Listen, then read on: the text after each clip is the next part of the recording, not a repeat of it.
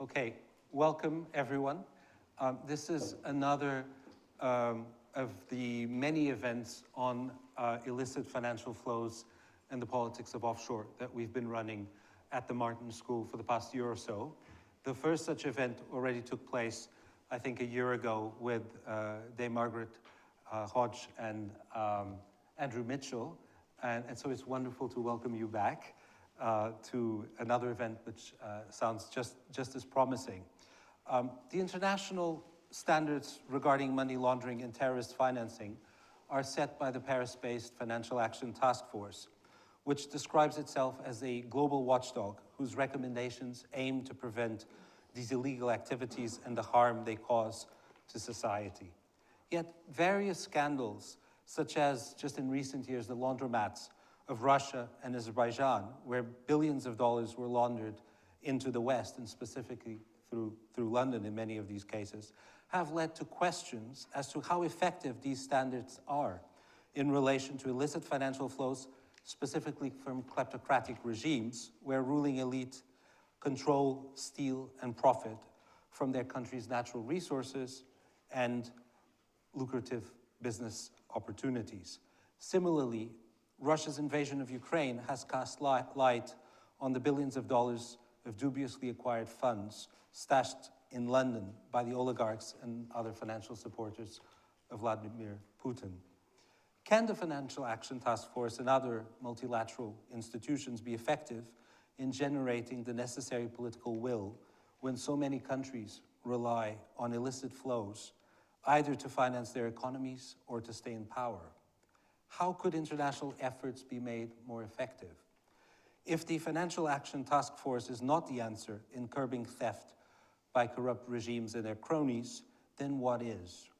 Does the solution lie in national legislation, international cooperation, or primarily in law enforcement? And what is the role of the UK in all of this? To discuss these matters, we have a wonderful panel of leading experts from investigative journalism, from politics, from academia, and the anti-corruption world.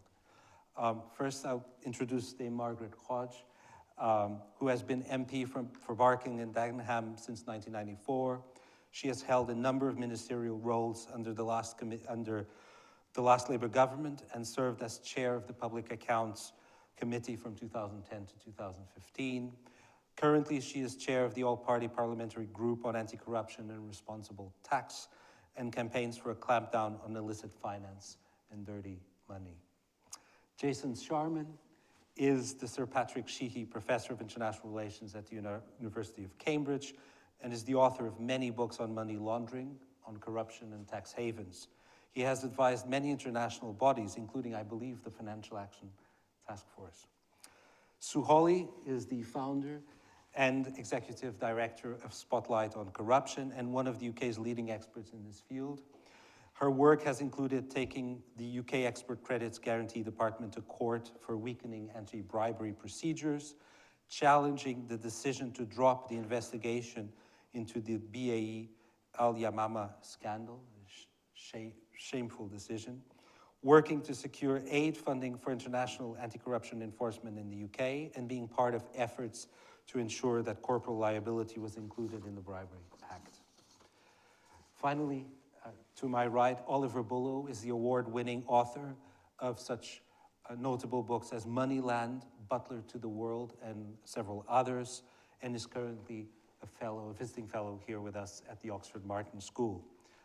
Welcome once again. I'm very much looking forward to this conversation. I should also say that in addition to the sizable audience in the room, we have a very large additional audience online. When we come to the Q&A, we're going to obviously elicit questions from the physical audience here, but we're also going to count on the contribution from our online audience. So thank you for watching us. Let me start with Oliver here. Oliver, can you please tell us what purpose does the Financial Action Task Force serve, and is it effective in tackling the global ramifications of kleptocracy? Yes, thanks, Ricardo, and really an honor to be on this panel. Thank you, everyone, for coming. I'm currently researching a book on anti-money laundering, the failure of anti-money laundering. And I'm going to try and compress my book into 5 minutes. Now, this may be difficult. There are many definitions of money laundering. I describe it as the support service for the world's worst people. You do not commit acquisitive crime if you cannot launder the proceeds. So inevitably, therefore, it is essentially what makes fraud, kleptocracy, any form of tax evasion possible is money laundering.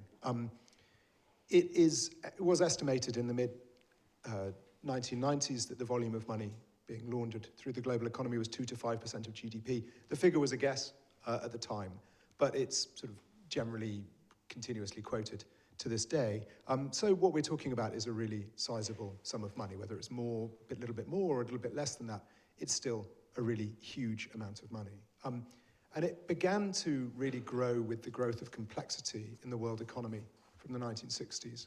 And the first country to really take it seriously was the United States with this extraordinarily inaptly named Bank Secrecy Act of 1970, which in fact did the opposite of impose secrecy on banks. It forced them to actually keep record of their transactions and to report cash transactions over $10,000. That was challenged by banks who didn't want to do it, but it really began to be enforced in 1980, which is when the world started to tackle money laundering for real. I've been speaking recently to one of the detectives involved in that effort. It's called Operation Greenback in Florida in 1980. And it is hilarious how crude money laundering was. He would describe seeing cars full of cash turn up outside banks, call over a security guard, and they would just move boxes full of cash into the bank, and that would be all it was. But after they started to investigate and crack down, the process began that continues to this day of the adaptation of criminals to our response to them. Inevitably, criminals rapidly responded to the US law enforcement effort by moving their money to other countries. The Bahamas is only a 40-minute flight from Florida. All you had to do was fill a jet with cash and put it in the bank in the Bahamas, and you didn't have to worry about the FBI or the IRS anymore. So the FATF, it's a sort of rather inapt acronym, often called FATF, but it didn't really work, was created by the G7 in 1989. The meeting was hosted in Paris, but it was very much driven by the US, which was keen to gain international cooperation in the battle it had declared against money laundering.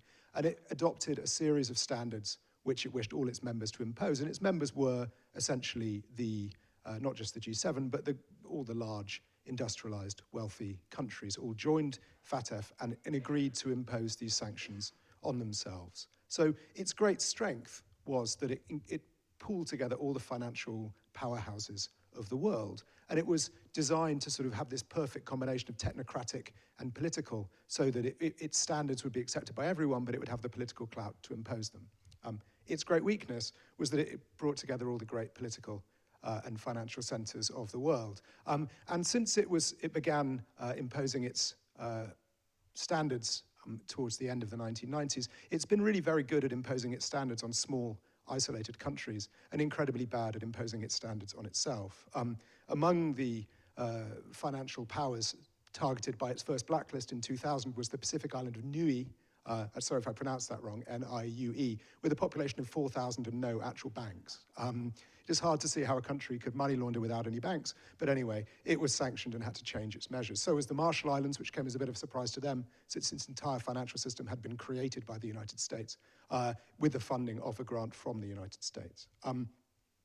Recently, an official of the central bank in the Bahamas produced a report attempting to analyze all of the reports issued by the FATF and its various regional offshoots since its creation, and trying to explain the decisions that it had made entirely by racism.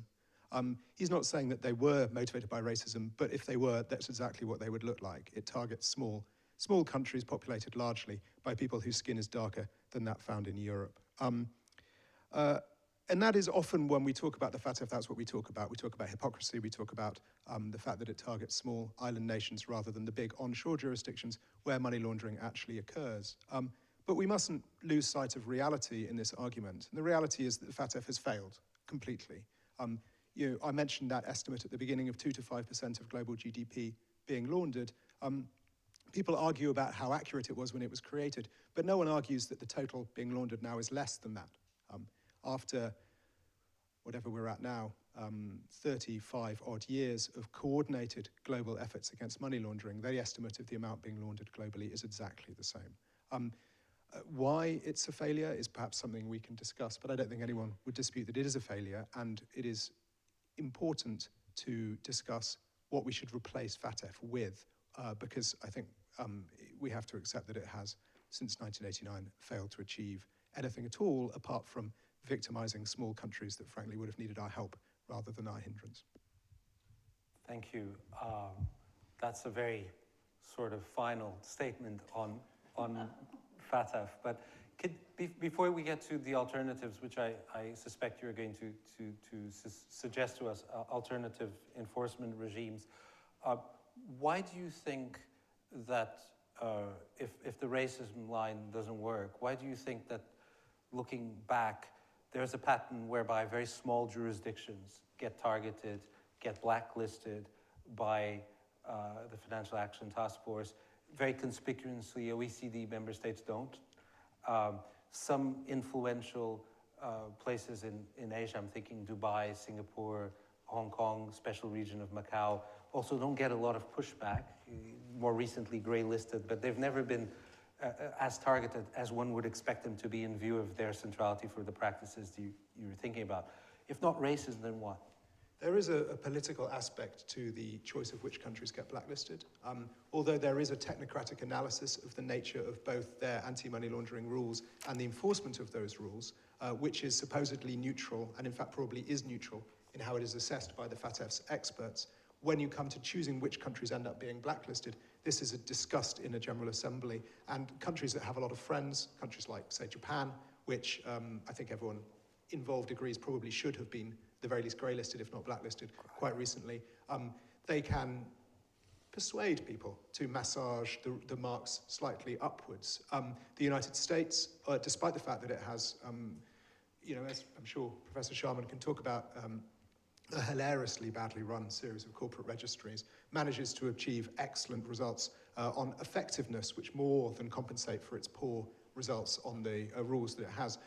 The effectiveness rule can go a long way in making up for deficiencies in the legislation that countries have. If you are, however, the Marshall Islands, Nui,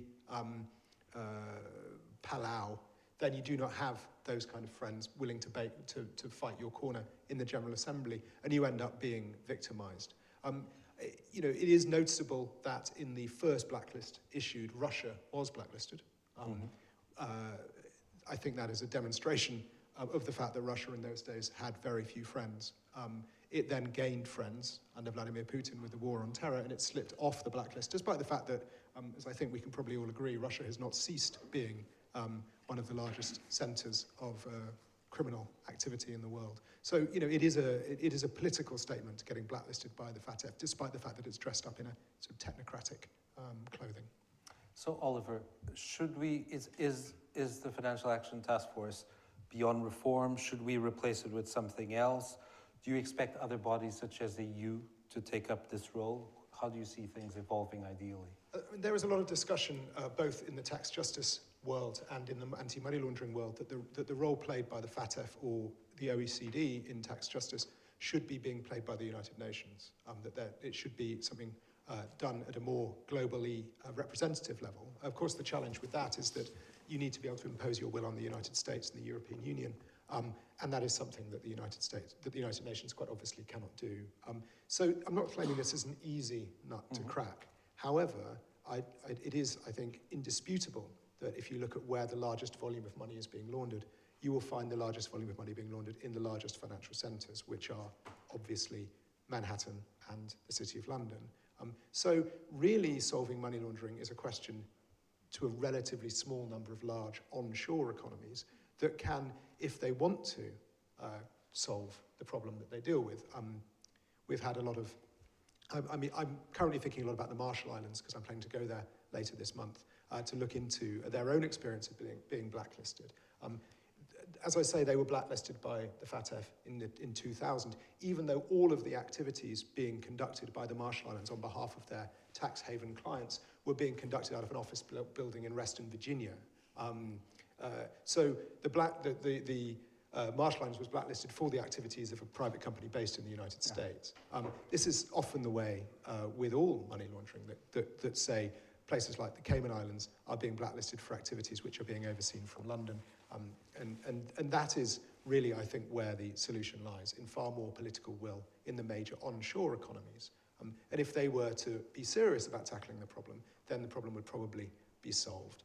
That's what's been lacking, is genuine political will, rather than a sort of rhetorical commitment to kicking the problem upstairs to a G7 body headquartered in Paris.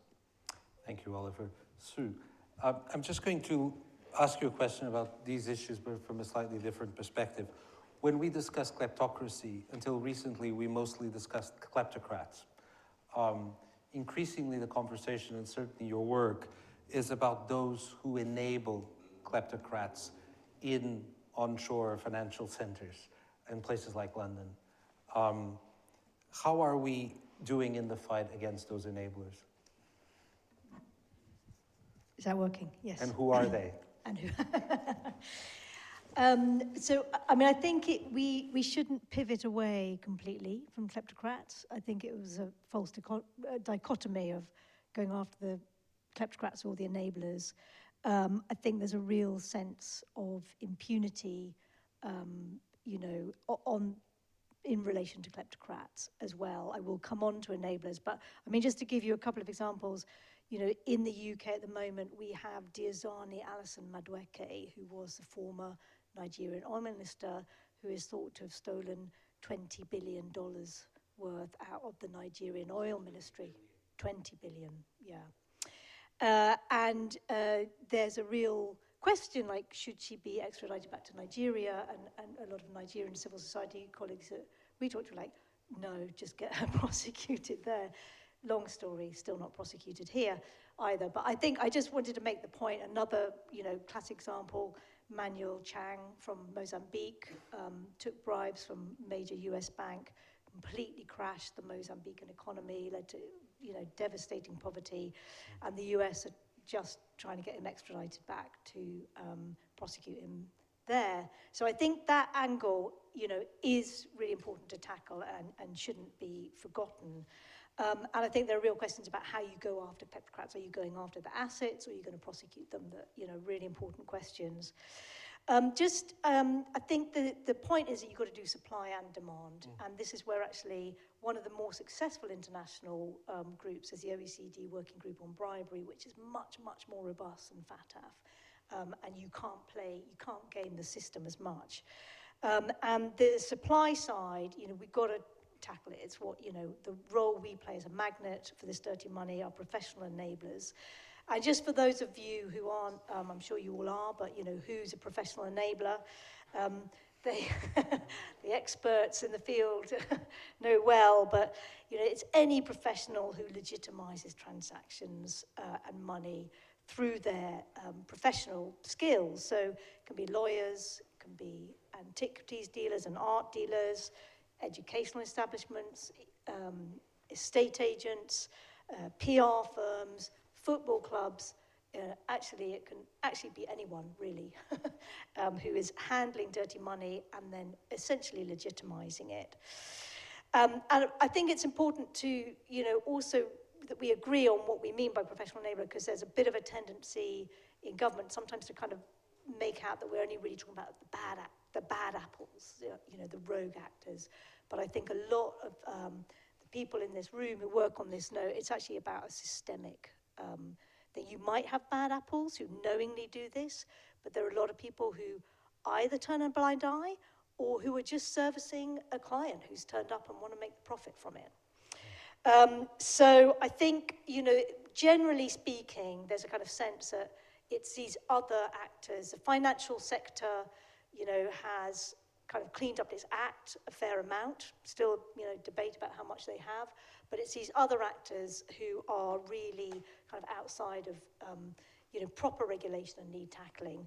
And just to give you an example, no country is doing well on this. So the FATF reviews may be rubbish, but if you take them... You said it. You know, just 9 out of 200 countries in FATF were compliant with the recommendations to tackle professional enablers and make them do proper due diligence on their customers. Just 8 countries are compliant with having proper supervision for those non-financial professionals. But just to give you, to back up Oliver's point, those countries included the Cayman Islands and the UK. And the Cayman Islands was then put on the grey list of FATF. So there are real questions around FATF reviews. But anyway, are we doing very well?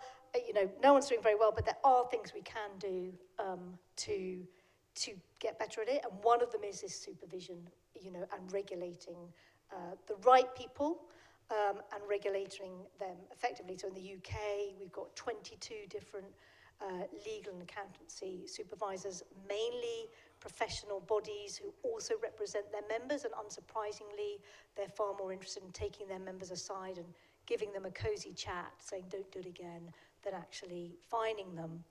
I think we also have to look at what are the sectors, the money laundering moves, you bring one sector into the regulated sector and then it moves to another sector. How do you tackle that? And I think the EU are doing some really interesting work in this field, bringing football clubs, foundations, but this is the EU Parliament is proposing that they're included. But also we have to get better at regulating globally. Like, as I think we've all discussed in other forums, the professional enablers in the UK, the lawyers, the accountants, they're all also based in Dubai. Mishcon de Reya is also in Hong Kong and Singapore. They've all got offices there. Are there ways that we could actually hold them to account in the UK for how they service clients in those jurisdictions? It's hard, but I think it needs to be part of the discussion. And then finally, do we need to move beyond just talking about kleptocracy and talking about crony capitalism and high net worth individuals from highly corrupt jurisdictions? Thank you, sir. I think the point... I'll just add that no one's accusing Mishcon de Reya of anything. Excellent people, and I think we can all agree on that. That's for the benefit of the... since we're going to go on YouTube anyway, shortly after the event. Thank you for saving my skin, Oliver. Thank you, Oliver. Well, not addressing any particular law firm, but more generally, Sue's point about enabler activity by UK-based actors, potentially, arguably already migrating to other more permissive jurisdictions as they find the UK to be on the threshold of enhanced regulation. That's obviously, there's a flight issue here that may well occur. Thank you, Sue, for putting that on our horizon. It also makes the broader point that at some basic level, there has to be systemic regulation that transcends the national context. But a question I have for you, do you think that either the Financial Action Task Force or other in multilateral efforts, are they the right context to address this? I'm thinking, for instance, the EU's attempt at putting forward enhanced due diligence. Is that the sort of broader effort that you're thinking of? I mean, I think if the EU do go as far as the Parliament want, so, really key set professionals is legal professionals. Yeah. We know that in the US, they are not covered by any anti-money laundering obligations, although there are, valiant efforts to try and bring them in going on at the moment. There's a kind of bit of a battle between the EU Parliament and the EU Commission at the moment about how far they bring legal advice and legal professionals into the new money laundering directives. But I think that, maybe it's for Oliver's new body when he sets it up and chairs it. But we have to have global standards, and I think that's why we also have to, we can worry about money being displaced to other jurisdictions, but we're still doing the right thing by having high standards, because it will raise standards and keep a high bar on the agenda for other jurisdictions. So before I move to Jason, I have a question which I could arguably ask any of the panelists, but I'm bringing you back a bit to the UK context. There's a general perception, perhaps erroneous, perhaps not, that most of the enhanced effort of the last year and a half is fundamentally targeted at Russian high net worth individuals, but it is less than a systemic cleanup of the realities that in different ways you're all portraying. Is this accurate, and why is that the case? The bottom line, I'd be interested in what other people on the panel say, is that ultimately this is about political will. And the UK, is in a position where post-Brexit, it wants as much investment as it can get, and it wants to open as many export markets as it can to its business. So we're not in a supremely strong position here, but what's interesting is that with Russia, it has been the catalyst for a reckoning and actually putting in place a lot of things that actually civil society, the private sector, the law enforcement have been asking for years. So, but whether they will then be used against other kleptocracies, I think is still very, very much in the balance. Thank you. Margaret? I was just going to come in because I think one of the systemic problems is that we as a country face two ways too often on these issues. So can I take Kazakhstan as an example, where there's been a lot of work done in academia around the corruption. 150 people own more than 50% of the country's wealth. A lot of it has found its way here to the UK. And I'll just share with you a story which illustrates it, is that on the back of academic research, I had an adjournment debate in the House in which I asked the Foreign Office to sanction 30 people who were individuals who were particularly guilty of money laundering and bringing their money into the UK. After, I am obviously protected by parliamentary privilege in doing that. After the debate, I got a letter from one of the people I'd named, telling me I'd fantastically defamed him. And I do what anybody sensible does, is just I got my office to write back and say, we've received, nothing else. He wrote again, so we again wrote back and said, we've received. I then, appallingly, get an email from the desk, the Kazakh desk at the Foreign Office saying, why haven't you replied to this guy? And I thought, what on earth are these people doing? Why are they interested? So I again got my office to write back, not me, saying, why are you interested?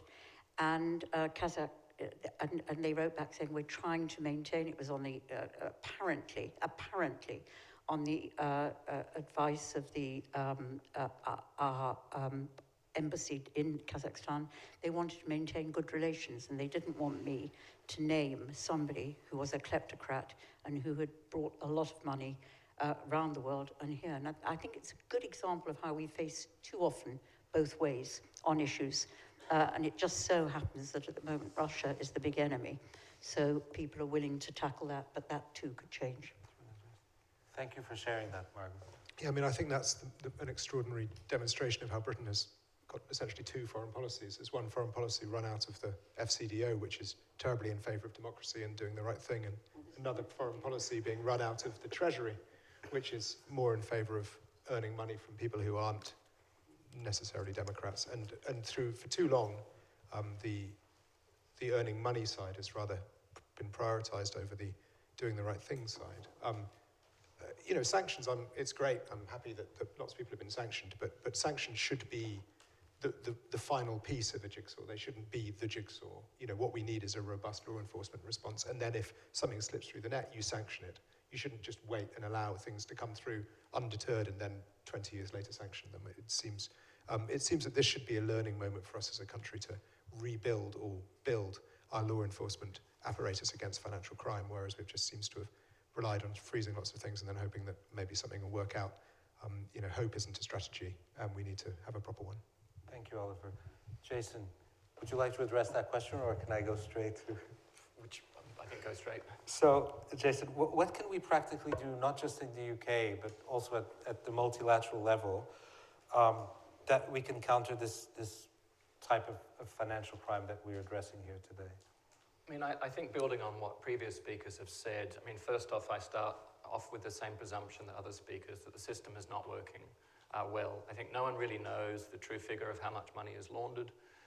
My favourite figure is $1 squillion, and people say, what do you mean $1 squillion? That's a made-up number. And my response is, yeah, well, all the other numbers are made up too. But a squillion at least is obviously made up, whereas someone says 2 to 5% of GDP, you might mistakenly think there's some evidence behind it.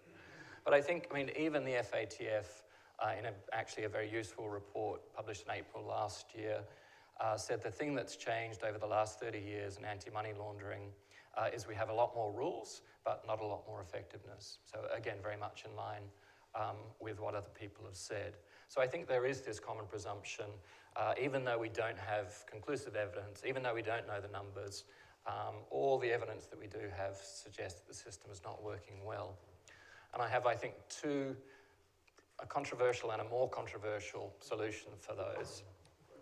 And the first one that seems kind of obvious to me, except to consider, but other people get really offended when I mention this, is give up. Anti-money laundering. We've given it a good go for 35 years. It's really expensive. It hasn't worked. Why don't we just say, looked like it was worth a try at the time, but it hasn't really worked.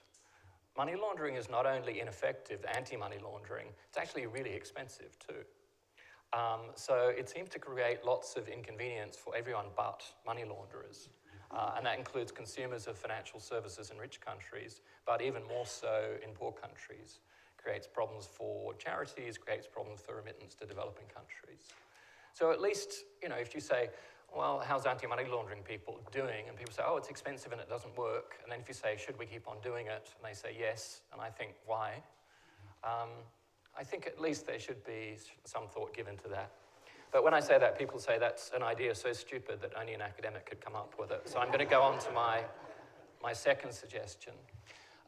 And that is that the system is not working because there are real limits to what most states can do, to what the public sector, and really to get a big change in the level of effectiveness, which is what I think we should be caring about. Not so much new laws, not so much new plans, but actually disrupting money laundering, confiscating dirty money, putting money launderers in jail and all sort of this thing, is that the state needs help.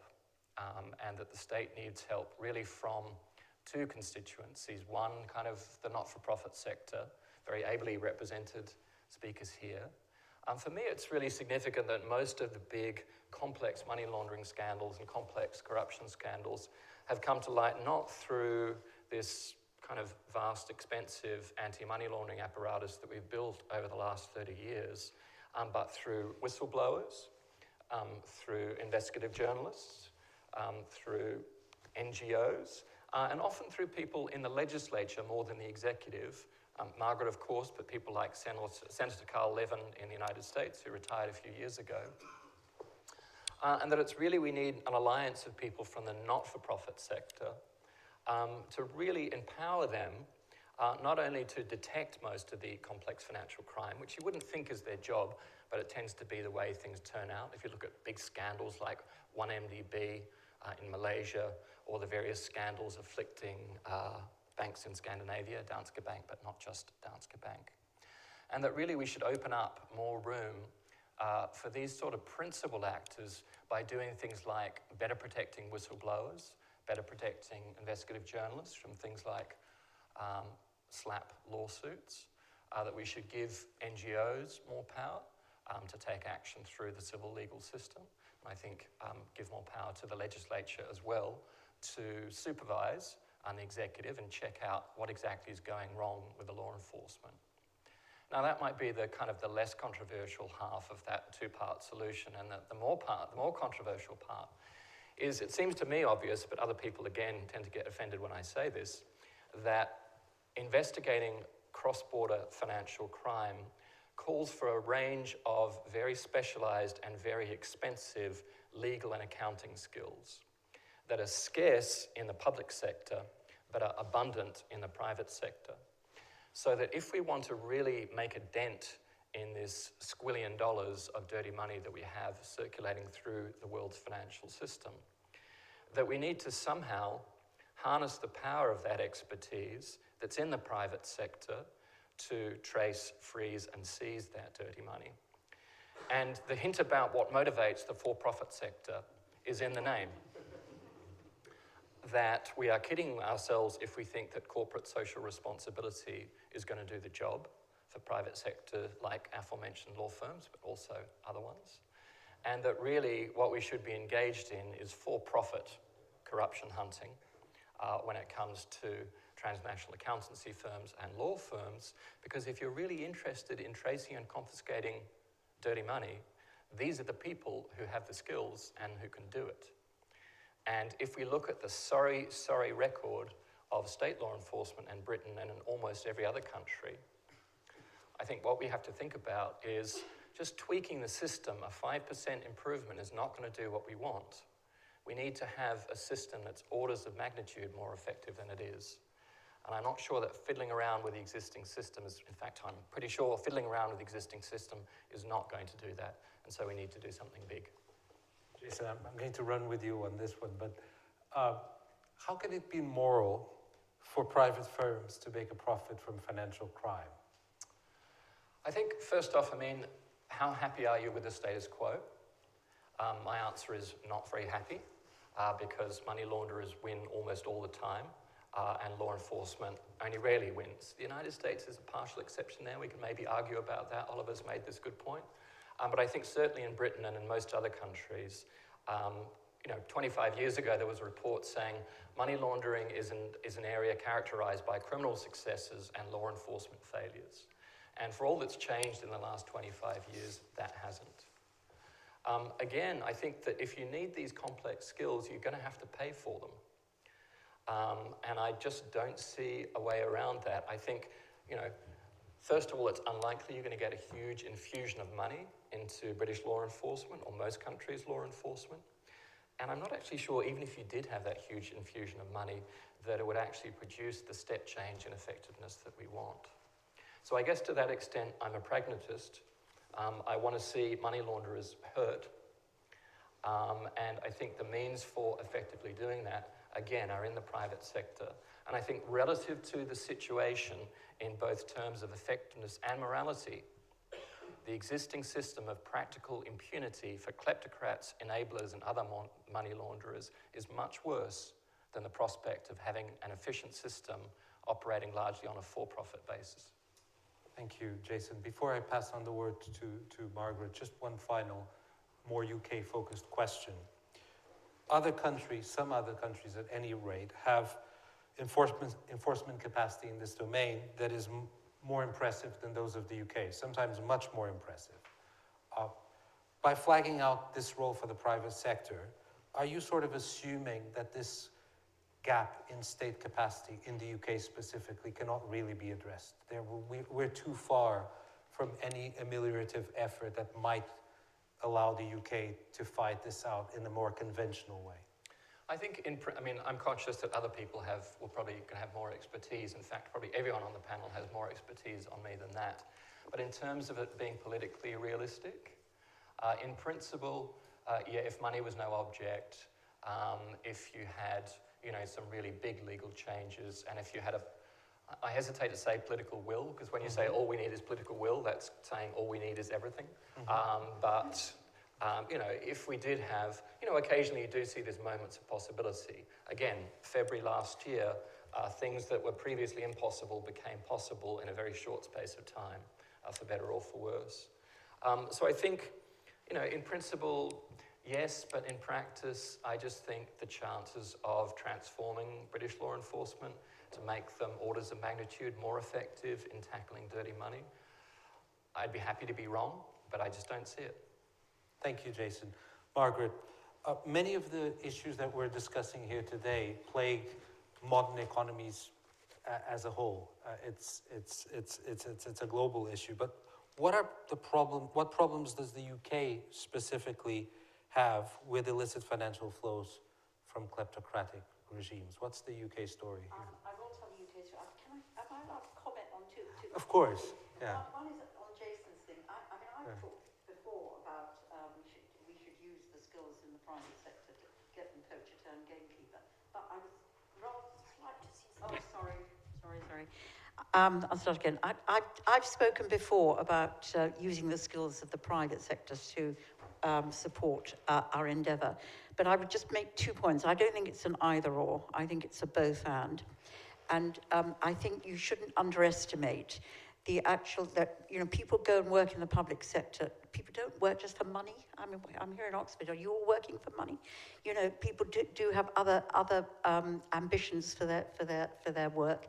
And I think working in the public sector is rewarding and it's interesting, and that motivates a lot of very bright, talented, capable people. There just aren't enough of them because it's deeply underfunded. So I would say to you, of course you've got to get enforcement right, and that is an absolute, we talk about that all the time, all of us in this space. But I would do both and.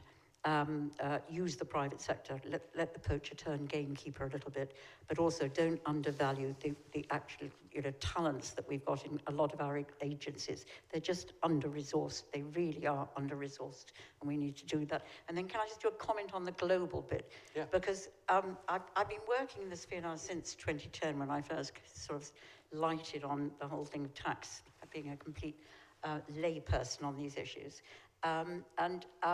I think if you go, and so I worked quite closely with the OECD in that 2010-15 period when we were trying to rewrite the international rules on tax avoidance.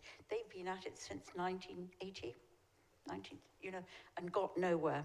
And I think this seeing confidence in a new institution run by the UN, I'm afraid, smells to me as being a similar sort of, you know, we would not make any progress.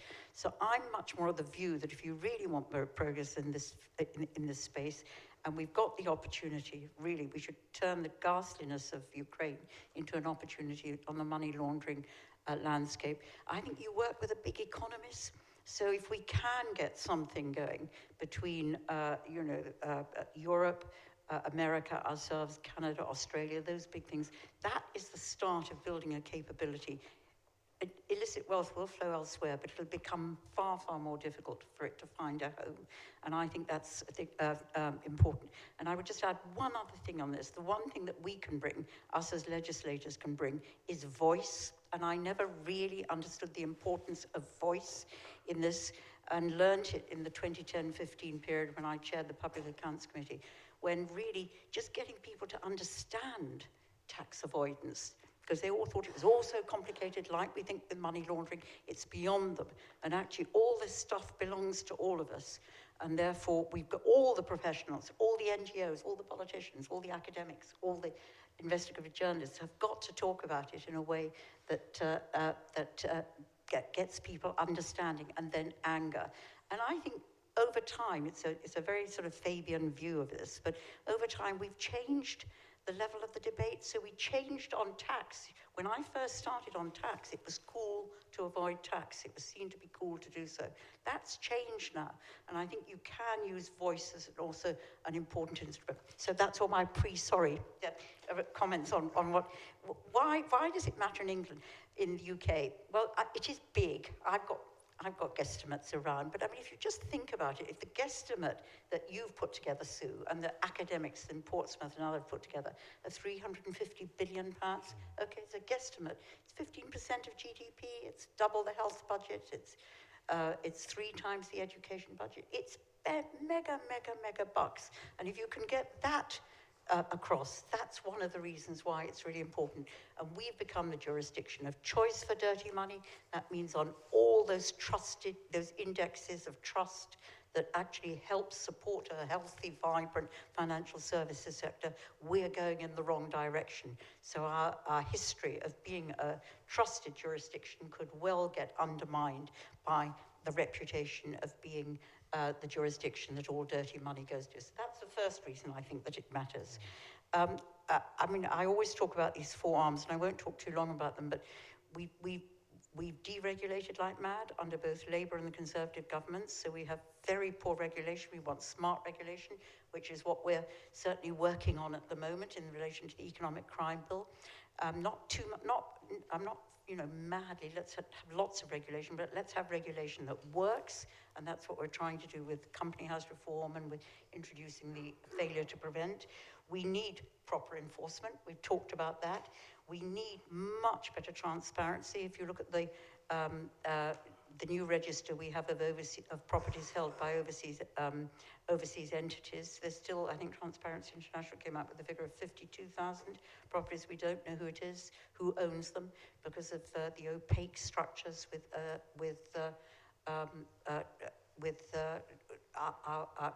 all our tax havens and all that, and also the fact that trusts aren't covered in any way by transparency regulations is also now becomes the new vehicle through which people hide their money, and we need proper accountability. I just think about us asking and asking and asking for the report on golden visas and how they were abused, and that still hasn't come. And our discovering just by chance how the sanctioned individuals who are sanctioned then manage to get money out of their own coffers to actually take action against slap action against journalists who are trying to expose their wrongdoing. All this stuff, if there was proper accountability, could come out. Why else does it matter? Why is it important to us? It is because of our relation. Why has Britain become one of the jurisdictions of choice? We've got this big financial services sector, and I think the thing there that really gets my goat, which I've learned over time as well, is that not only does it matter to the UK economy, but they are incredibly powerful in every corridor of power in government. You know, they're on all the committees. If you look at the Treasury committees and who they consult with, I bet you're not on one. No, just check my facts. But they only consult with those that tend to be making money out of illicit wealth or tax avoidance or whatever it is. They are just a very powerful lobby. And I think also there is this fear, post-Brexit fear. I do think it's linked to Brexit that, you know, we've lost so much in the economy through Brexit that if you start destabilizing the financial services sector, which is one of the few sectors that is functioning and supporting growth, then you would be undermining the economic prosperity of the country. But it's that influence that I worry about. I think our relationship with our tax havens is appalling. And then, we've now got this, I'm not allowed to mention, firm that took an action in Luxembourg, which put back an agenda that we've been working on for years and years and years of public registers of beneficial ownership by saying it contravened privacy rights in relation to the in relation to European rights, and that is a real step backwards. But you know, I mean, I have to say, Andrew Mitchell, who I was here before with, is still committed to trying to ensure that we get transparency in our tax havens, which would be the first way in which we undermine it. And the only other thing I think that I want to say, two things is, one, we have let, as Sue says, we've let in really dubious individuals into the UK. It's really, really scary how we've done that, and the golden visas in particular, which is why that report will be so important for us to see publicly. There was a period in 2014 when we let in something like nearly 1,200 individuals under the golden visa scheme. No checks at all. We now know that 60% of them were either Russian or Chinese. So goodness knows who came in on that. And then the final thing to say is that is now infecting our politics. And I don't make this as a partisan point. I think my colleague who took £500,000 from the Chinese is as evil as the Conservatives. From Rishi Sunak onwards, they've all taken money from Russian kleptocrats, and they are now sort of absolutely involved in and influential in at all sorts of levels, at both the party political level and at the government level, in advisory roles or in supporting particular organisations, and taking slap actions against some of us on this platform when we dare to expose them. So I think Britain it does matter to us. I think we've got to act nationally. I would like to see us working with those big economies together, but we are losing our moral compass, and I don't feel comfortable with that. I want us to do something about it. We're losing our reputation as a trusted jurisdiction. And finally, we'll never, ever, ever get rich on the back of dirty money. It's an absolute, it's a myth that is the way in which to get economic growth and prosperity in the UK. Thank you, Margaret. I was going to ask you about enforcement. You're very much involved in the legislative process, especially with the Economic Crime and Corporate Transparency Bill. and we wouldn't think of belittling the importance of the legislative dimension, but in many of your interventions, you've also emphasized enforcement, and running through the other sets of comments is the fact that the UK seems to have an enforcement gap. Oliver notably has written about this. What would you say, once this legislative agenda gets through, and one assumes it will get through substantially as you would like it to, let's be optimistic in this regard. What are I'm talking to a lot of Tory peers at the moment. What is the enforcement story there? Let me just say one thing on the legislation. The most important, if there's one amendment that we're desperate to get through, it's the one that Sue's been working on for God knows how many years, a decade or more, which is a failure to prevent. If we can get in a failure to prevent offence, all the evidence shows, whether it's in the Bribery Act, whether it's in health and safety, that it will change behaviour. So that is actually a cheap way, without enforcement, of actually stopping many of the enablers from colluding with or enabling. So I think legislation does matter, and that's the bit. I always think, what's the most important thing to me? I think that change, getting that right, would be the most important. Enforcement, we are useless. You look at all the agents, you look at America, actually, Biden sees it as a national security threat, so should we. We don't, because of all the fears to the economy that I'd outlined. So they're increasing their budget by 30%. We cut ours by 4%. We've got economic crime Mark II, there's absolutely no money behind it. You need the money behind the enforcement. We've put forward propositions from this coalition, which has been a brilliant coalition between the NGO sector, academics and parliamentarians. We've put forward some sensible ideas that you could ring fence the fines and recirculate them back into enforcement.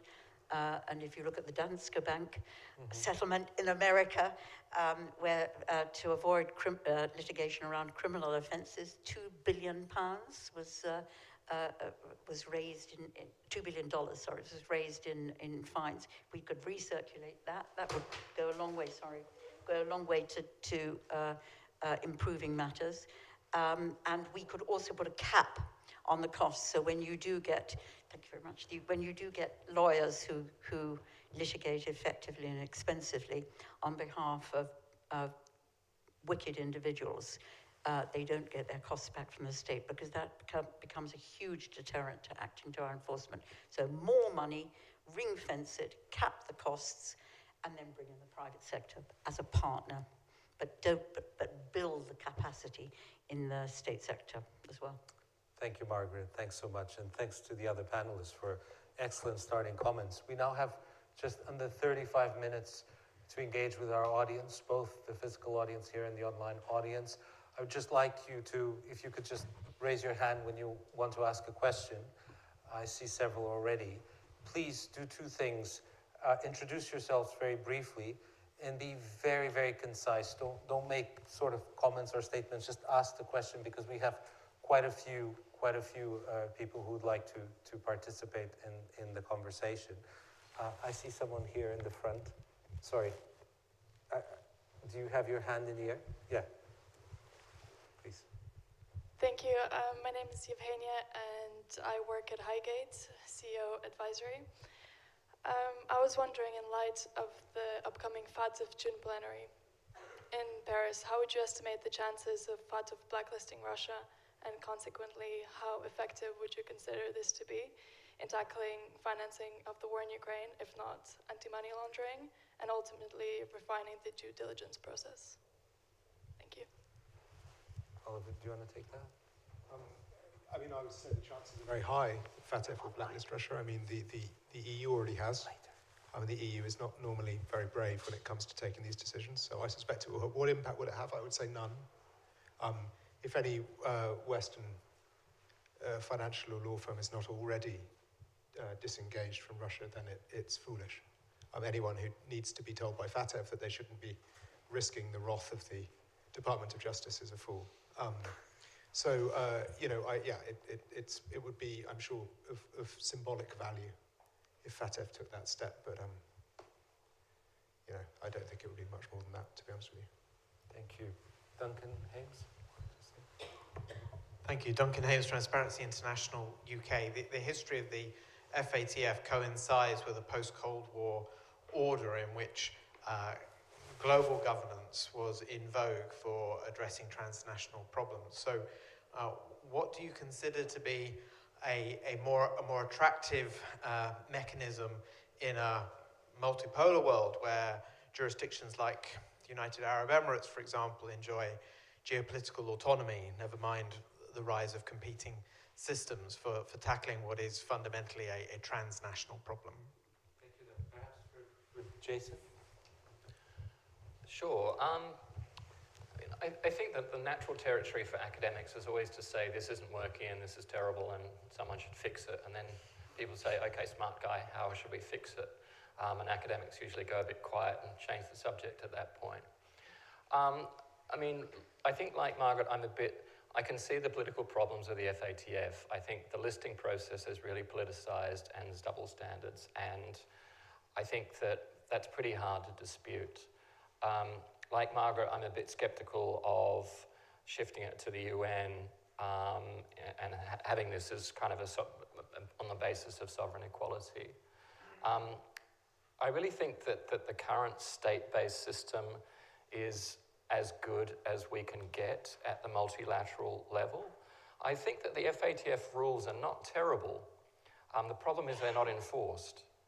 And as, you know, again, my spiel is that with rare exceptions like the United States and in scary ways, police states, that actually more of the enforcement needs to happen at the domestic, but also the kind of transnational level, international NGOs, but also international corporations. And so I'm just skeptical of, you know, replacing the FATF with a truly kind of global organization there. I just don't see that as being the priority for where reform is. I think it's, again, it's not more rules and different rules that we need, it's different enforcement. There's a question here, and then in the back. Thank you. My name is Sonny Iroche. I'm a 2022-2023 senior academic visitor at the African Studies in Oxford. I'm a Nigerian, a proud one for that matter. Margaret, I would like you to explain to me the difference between the golden visa and the Nigerian minister that you said has over 20 billion US dollars, not in Nigerian banks, but clearly in UK banks or in banks in the Western world. What's the difference between the golden visa and people like that? And she's not the first Nigerian to get exile in asylum here. We had in the 70s a transport minister who was given asylum here in the UK. So I'm a bit confused between the golden visa and kleptocrats who come and reside in the UK. And for 8 years now, nothing has happened to the 20 billion Nigerian funds here. And Nigeria is reeling under a 96% debt to GDP. That's it. Sunny, just one clarification. I believe it was Suholi who mentioned Alison Madueke rather than Margaret Hodge, but we can address that in a second. Danny Dorling? Yeah, Danny Dorling, Department of Geography here. Thank you ever so much for talking about this. I'm interested in the geography, but not actually in the geography of other countries in Britain, because it strikes me we're not very qualified to tell other countries off given where we stand. Margaret said you don't get rich on dirty money, but we're in the Indian Institute. That beautiful fireplace behind you is still there. You know, we are expert at bringing in money to particular parts of England. Sorry, short questions. What does it take for countries or places that have got used to getting rich by not having to work hard by themselves? Can you look further back in the past and say, when there were equivalencies, not the same, rather than saying it all began in the 1980s and 70s, what does it actually take in the past? Because clearly, a country that thinks it's making money from this and doesn't think it can make money from anything else other than gambling and higher education is unlikely to actually do much about it. So what has before meant that things have changed? Thank you. Thank you. Clara, perhaps a third question from the online audience, and then we'll sort of come back to the panel. Yes, so Les has asked, in a recent book by Andrea Binder about offshore financing and state power, identified legitimate offshore financing being used to allow states to get to finance and to allow companies to siphon off their profits. Does the FATF deal with these issues? Thank you. Who wants to start? Margaret? I mean, I would say that what does it take to make things change? Because I think, and I wish I knew the answer because we would have done it. You know, we'd have tried it. So I think voice does matter. Sorry to come back on that, but I think you can change cultures and things. I mean, you know, Russia, the invasion of Ukraine has changed. I've never seen it in my colleagues in Parliament. It's completely changed. I can talk to anybody now about dirty money. I may not agree about anything, you know, Brexit, abortion, gay marriage, whatever, but you can agree about Russia. And you can get them on the same page on Russia. So I think voice and just raising the issue matters, which is why I keep saying we've got to simplify what is an incredibly complex concept to get that anger. And we managed it around tax. It was sort of, you know, we did manage it then. I sort of keep hoping. Then, if you get that, then you've got to do this, you know, all these other things, the legislation, the execution, the transparency, and the accountability. But that if we can't get people, you know, politicians respond if they think people are angry about something, so we have to raise our voice. It's not a very strong answer, but it's the only one I can think of. Sue? I absolutely agree. Moral outrage, and it is hard until Russia. It's been hard to make it feel to people like it's connected to them, you know, in a way that the NHS is, or, you know, potholes. It is tricky, and I think that's the difficulty of spreading it out beyond Russia, because people understand Russia, but, you know, they don't understand, you know, the rest of kleptocracy or why it's a problem. Should I just answer the question about golden visas? So I don't think Dubiously came in on a golden visa. But I think what's interesting is how she stayed here, and it's how she stayed here also how a prominent Pakistani former Prime Minister managed to stay in the UK, escaping his conviction, and his prison time in Pakistan was on a health visa. And I think this shows actually what you have is a bit of double standards, well, quite a lot of double standards in the visa system, and a complete lack of real will within the Home Office and the immigration system to take kind of corruption and kleptocracy seriously and have really resource, you know, with kind of proper financial investigators.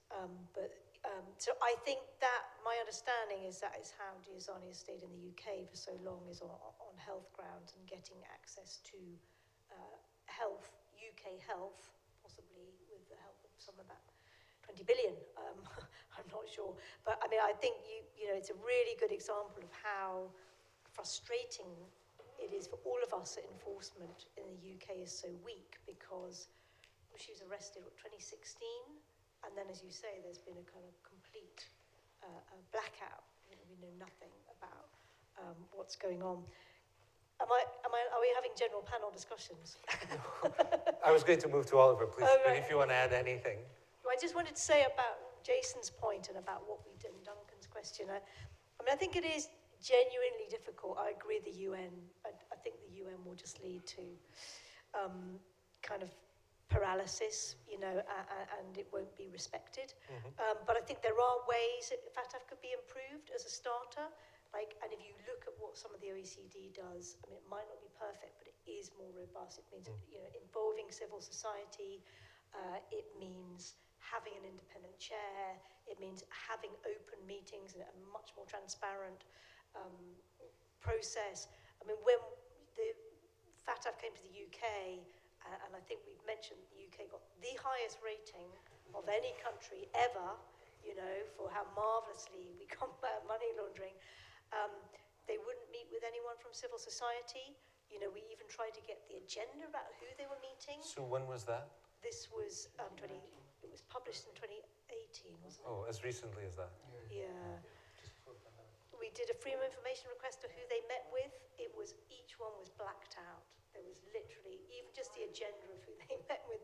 And the secrecy is absolutely insane. And civil society is only allowed in the room as an affected party, not to kind of talk about the broader money laundering rules. So I think there are steps that could be taken, but what you have to have is someone like the UK or the UAE being able to be punished at an equal level to the Cayman Islands or some of the small island states, because otherwise it's completely not credible. Oliver and then Jason. So quickly, on the golden visas point, it's an excellent point. I think one of the most fascinating things about golden visas globally is that Chinese applicants are either a plurality, as in the UK, or an absolute majority, as in the US, Canada, Portugal, many other places. Golden visas in those countries cost between $1 million and £2 million. It is impossible for a Chinese citizen to legally take out more than $50,000 from China. So that money has to have been laundered out of China. I'm not saying that it is our business capital controls, but capital controls mean that the money is moved illegally, and yet we are very happily taking it directly into our budgets. It's an extraordinary thing that that's been happening for decades without anyone caring. On Danny Dorling's point about imperialism, I live about half an hour away from Powis Castle in Wales, which has the world's greatest collection of Mughal artifacts, which were not collected entirely legally. The word loot is a Hindustani word.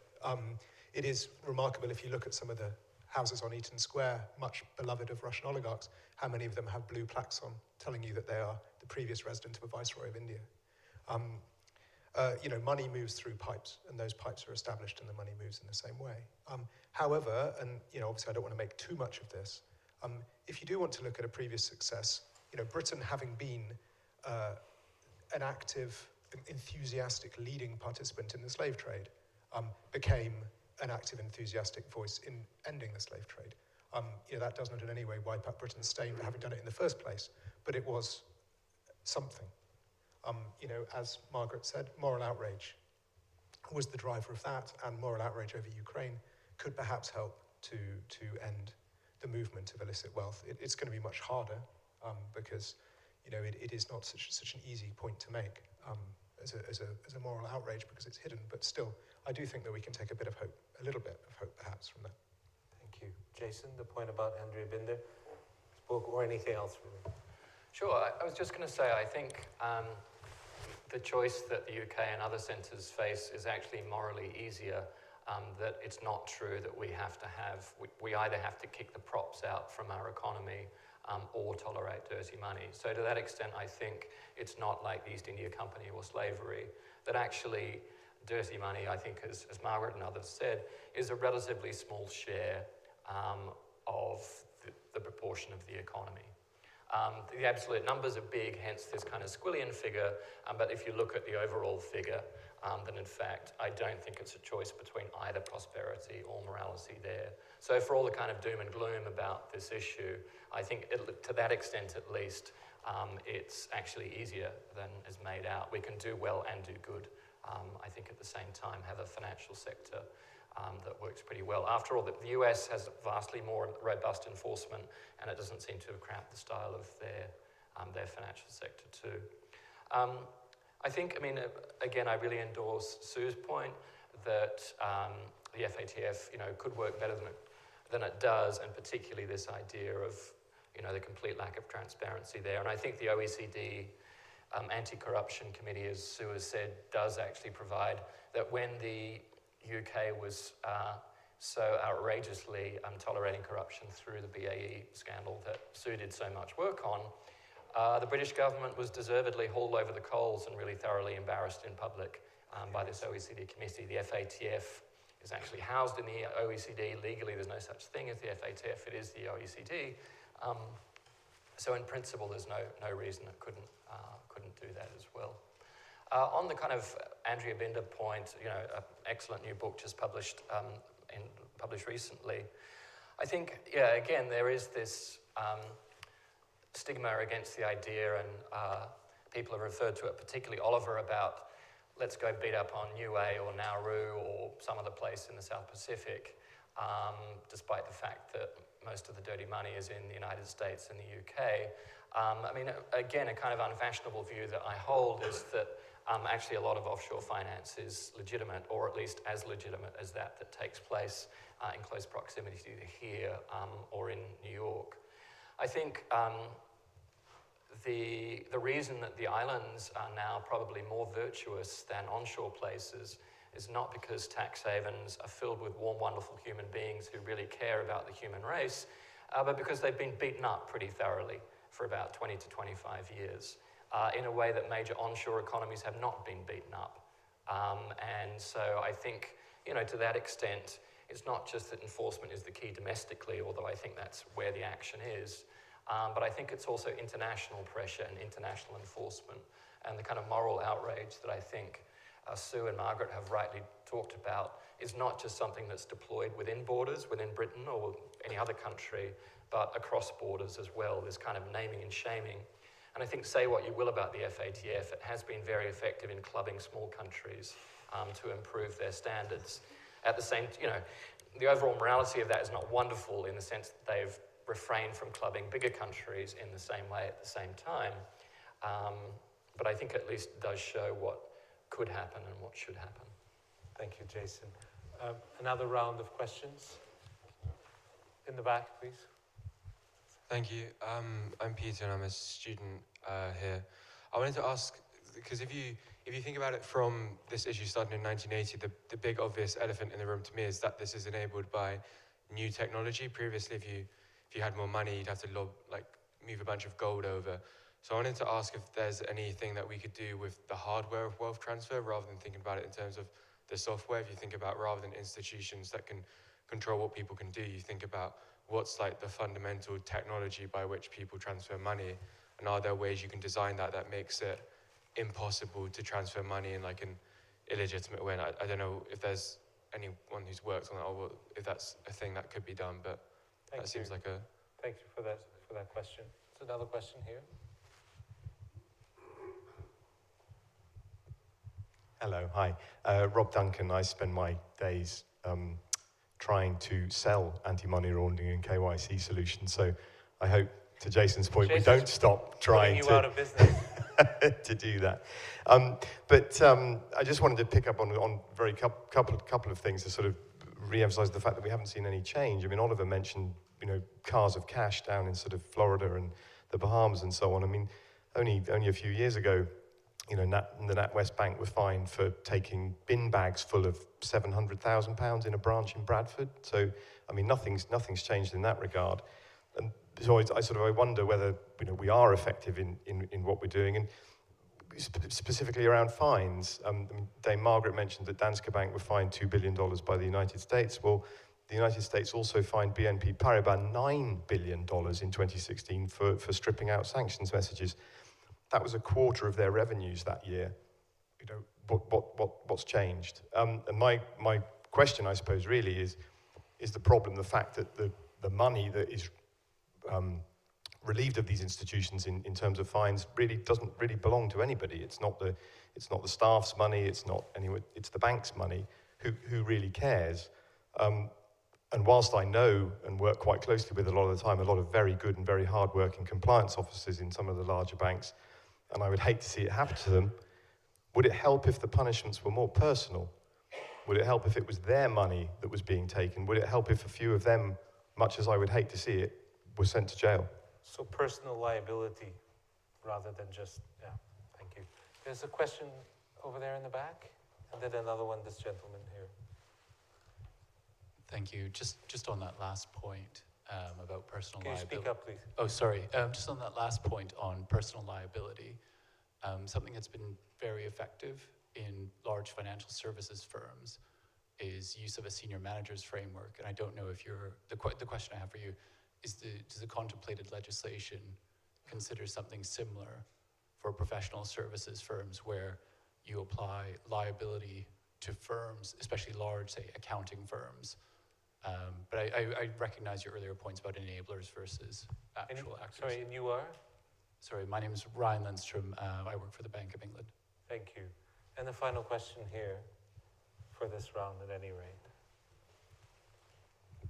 Hi, I'm Richard Seabohm. I belong to a new Quaker group called Quaker Truth and Integrity Group. My question is a different one. Money laundering starts with the kleptocrats, but the kleptocrats must start somewhere, and they always seem to start from national administrations, sometimes with public support, sometimes by coup, and where the administration allows the kleptocrats to pillage their own country. To what extent is naming and shaming the only answer to that one? I was reading recently about Iraq and Iran, where this is happening. Thank you, thank you. These are very rich 4 questions. We're going to go in turn. I believe this will be our last sort of round of questions, but then you're welcome to interact with the speakers afterwards if you want to ask additional questions. So shall we just start with Oliver and go that way and end with Jason? Yeah, thanks, Peter. Great question. I was at a compliance conference a couple of weeks ago, and they were showing me this amazing AI stuff, which you could do, generating incredible reports in a touch of a button, translate it into Polish, into Welsh, whatever you like. It was really something. And I sat scratching my head thinking, well, it's just nonsense, because when you talk about new technology, it's old technology that matters. Every single year, the US government prints $100 billion worth of $100 bills. It's probably, I haven't done the maths on this, probably America's most consequential export year after year after year. You never see them, $100 bills. Where do they all go? Switzerland produces a 1,000 franc bill. The EU no longer produces a 500 euro bill, but it still produces a 200 euro bill. You know, the old ways of laundering money are the best. You can't deploy AI on banknotes. You just move them around in very large boxes. And that's how money laundering tends to happen. You know, I'm not saying that at the margins crypto isn't important, of course it is, but cash is king when it comes to being a criminal. And, you know, essentially that involves, you know, so what would be a technological solution to that? No longer printing $100 bills, or indeed $50 bills. No, you never use them either. No longer printing 1,000 franc notes or 200 or 100 euro notes. That would be good. And while I'm dreaming, I'd like a pony. To Rob's point, I did a talk at a school a couple of years ago, and one of the kids, sort of quite a large 18-year-old who'd been sitting slouching and looking at me, put his hand up at the end and said, "If you know all this about money laundering, why don't you just go and do it?" It's a really good question, which I've sort of wondered about ever since. And to be honest, I think if I were a solicitor or an accountant, it's a question that might occur to me quite regularly, since the downside is so very minimal. You have essentially a 0% chance of being caught, and if you are caught, an almost 0% chance of anything particularly bad happening to you. I agree. I think a few targeted prosecutions, jail sentences for professional enablers, so that you were the kind of person, oh, wasn't that the guy who, oh dear, that would be useful. You know, I think that would be absolutely great. You know, in terms of the question of what's changed, I don't know if any of you saw The Gold, the Brinks-Matt drama. There was a rather good documentary that went with it. I can't remember what it's called, but it's on the iPlayer. Actually, I thought rather better than the drama, in fact. I thought it was hilarious that this local branch of a bank near Bristol was giving out incredible quantities of banknotes to a gold retailer 2 weeks after the biggest gold heist in history, and did not feel the need to report it to the authorities because there was no requirement for them to do so. That is no longer possible. The situation has changed. There are now significantly more folderol around money laundering. It is more complicated, but the volume of cash is not being, the volume as a proportion of the economy is clearly not changed. Entrepreneurial money launderers are finding ways around it, and it requires a far more entrepreneurial response if we're going to do anything about it. And, I think what Jason's saying about unleashing the private sector is potentially really exciting. Imagine an army of bounty hunters going out there, pursuing all of these flaws it'd be great. Anyway, that's me. I just think you're cheap, saying you're settling it for a pony. But can I just, one thing on the regulation of AI and technology, you can see how difficult it is in what's happening in the online harms bill. It's never going to, trying to regulate those platforms and those the people who control the new technology is a nightmare. It's a complete, absolute nightmare, and you run against arguments around freedom of speech and protection of individuals and all that sort of stuff. So I just think it's a nightmare. I don't understand crypto properly. I keep trying to, but I don't really understand it yet. I'll put my brain around it, but I think it's just, if we could think of a way of regulating AI or all these things, it would be really important. I'll come back, this issue about trying to not get individuals and companies to be accountable for their actions, hold them to public account through a criminal offence is the key thing that Sue and I and others are working on. And if we just manage to get that through in a sensible fashion over the next few weeks onto the legislative book, that will be, I think it'll be a game changer, because the kleptocrats don't dream up these mechanisms that they employ on their own. They're dreamt up by the enablers, by the people we call the enablers. And I'm afraid the banks are at the heart of it, as you see in the FinCEN files or any of this stuff. So they may spend zillions, you're right, on anti-money laundering, but it's just stopping me opening a new bank account rather than getting any of the guys. They just make too much money out of it. I remember a hearing we had with HSBC, where their Swiss branch was being used for not just tax avoidance, but clearly tax evasion. And there was the Falciani leaks. It was the Falciani leaks, a dossier that had been leaked by a member of staff. And the head of the audit, who went on to become a Conservative minister, just said to the committee two things. All she said, he stole them. He stole them. And all she was interested in was getting at the whistleblower and punishing the whistleblower, and that was their only reaction. And she should have seen as a red flag that this little branch of this of the Swiss bank, of the HSBC, it was HSB Swiss branch, was making completely ridiculous profits, and anybody carrying out their audit function should have seen it. So they're in the middle of it. Sorry, that's a bit of diversion. So if we can get through that individuals and their companies can be held liable for their failure to prevent money laundering and fraud, that will be the most important legislative advance we achieve. And we're not entirely pessimistic on that, although we are still away from doing that. And actually, the current minister always puts forward the best argument to it, although he seems to have forgotten what he believed in a few weeks before he became a minister, which is health and safety. And I think it is a great example, because if you think in the 70s, there were a lot of accidents on building sites, and people died and were injured. And we reformed health and safety in the mid-70s to create individual liability on companies and their directors for the health and safety of their workforce on sites. And overnight, he claims, this is the minister, that over 90% of incidents of accidents on sites ceased. So it's not that we want to lock all these people up, it's actually that we want to change their behavior, and threatening them with a criminal offence, I think, is the best strategy for doing that. Thank you. Yes, on the tech, give law enforcement AI, I say, and let them get on with using it against the criminals. On the senior executive accountability, well, individual accountability is such an important question, and as Margaret says, there's a kind of, probably the amendment that's least likely to get through is actually on that. I mean, if you look at the NatWest, it's extraordinary. If you look at every single money laundering fine the FCA has done over the last 5 years, in the text it says, senior manager so-and-so new, but there's been no action. There's been no prosecutions. In fact, we've been doing a bit of review of who they are prosecuting. It's generally people from the unregulated sector, small enterprises. You know, it's really, really problematic. And I think it's not an either or. We need the big fines on companies. We need them bigger, in fact, because they lodge in companies' memories that this hurts. And we need that money that comes in not to go to the Treasury but back into law enforcement. But we desperately need you know, some kind of individual accountability. And to the point about the senior managers regime, you know, the trouble is we're going in the opposite direction. As you'll know, there's a consultation at the moment about actually weakening the senior managers regime.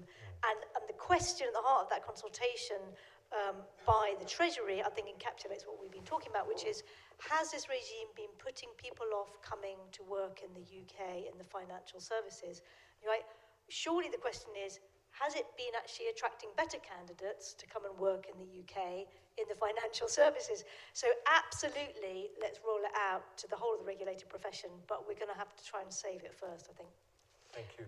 Jason, last word? I think in terms of what's changed there, I mean, there has been kind of progress in cognate areas. I think if you're a small-time international tax evader, life is a lot harder for you now than it was 20 years ago. Tax evasion is not the same thing as money laundering, but it's not a million miles away either. So if you've got between $2 and $10 million, or £2 and £10 million, and you're looking to evade tax, that's quite a lot harder than it was in the late 1990s. I think if you've got less than that, old school things work particularly well. If you're a small-time drug dealer, cash works perfectly fine. Why try harder? I think for the technology, like Oliver, I'm a bit of a skeptic in terms of that. I don't think cryptocurrency is terribly important for most financial crime. But I think that, you know, at the upper level, then in terms of the big fines, I think they're good, but it's also, it orients banks to care about regulators, but not really care about money launderers too much. So I like the big fines. I certainly agree in the UK they should be bigger, particularly if the money can be recycled in a useful way to get more enforcement. But I think one of the sad situations now is that banks do pay a lot of money for software and hire hundreds and hundreds of people in their compliance departments. And both banks and regulators in their unguarded moments know that most of this industry is not actually doing much good, because the point of the compliance industry is not to catch money launderers or to stop money laundering.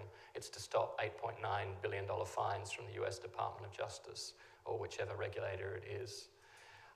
And neither the private sector nor the regulators can really say that out loud. But there is this kind of anti-money laundering theatre that goes on, which I think is really unfortunate, both in letting money launderers get away with it, but also inconveniencing all of us and doing more than inconvenience to people in the developing world as well. Thank you, Jason. And I know it's customary as the chair of such events to say how wonderful this was, but this was really wonderful. And you're really a great panel. Let me end by I'd like to thank my colleagues Tom Main and John Heathershaw for invaluable advice in putting this event together. Also thank the Joffrey Trust for its support, and thank most of all Charles Godfrey for your constant support of our program. And on that note, please join me in thanking the panelists.